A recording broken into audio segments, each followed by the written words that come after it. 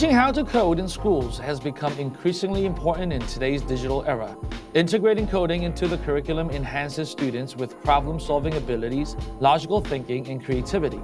The advent of blended classrooms, where traditional teaching methods are combined with digital learning tools, further amplifies these benefits. A study in Korea reveals that over 60% of schools have adopted blended learning models. This shift recognizes the dynamic nature of learning environments and the need for digital literacy among students. Mark Prensky, a renowned thought leader in the field of education technology, known for coining the term digital native, once said, "Today's students are no longer the people our education system was designed to teach." This statement underscores the importance of adapting educational systems like blended classrooms to make coding education more accessible and effective for a digitally literate generation.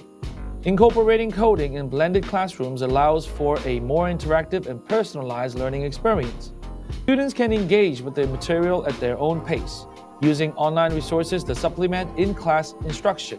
This approach not only fosters a deeper understanding of coding concepts, but also prepares students for a future where digital skills are paramount. As such, the expansion of blended coding education is a progressive step towards equipping the next generation with the tools needed to thrive in a technologically advanced world.